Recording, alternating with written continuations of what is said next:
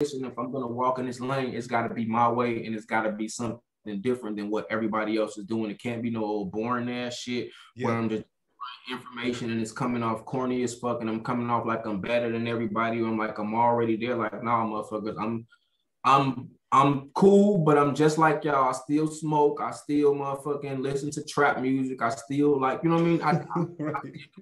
To see my cousins and them, like, you know what I'm saying? Like all of that shit. Like, it's no different. I'm just like a person that's just educated himself and is just trying to put myself in the position and ride this wave of like content creation and like, you know what I mean, where the future is going. And I'm trying to bring my people along the wave with me and show them that it's all good and it's nothing to be scared of. And it's people out here that look like y'all, talk like y'all, dress like y'all that's doing this shit too.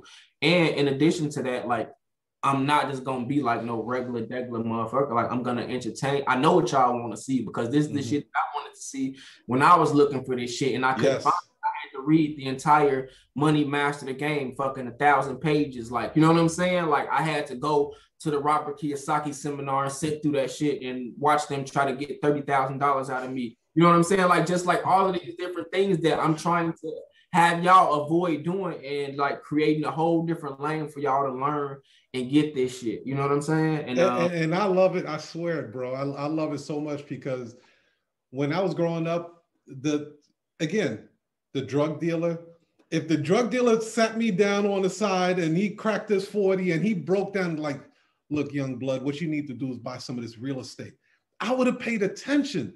But in our era, at least in my era, like, if you were a hardworking person and you worked for the man or whatever, and they would call him the L7, they would call him a square because of it, right? You'd be like, oh, you don't want to be that dude. You want to be the charismatic guy that has the fancy cars with the gold chains and all the girls around him. But if that guy would have took some of the youth from the hood and be like, yo, I'm gonna buy all y'all some ice cream, I want y'all to pay attention to this game right here. What? Probably would own half of Brooklyn by now. Yeah. So I love the delivery that you're giving, because I've your Instagram count, like your followership is just massive. The way people are rocking with you, it speaks for itself. So that's why I was so excited to have you on the show, because I was like, your delivery is like unmatched. I don't see nobody doing it the way you do it, bro.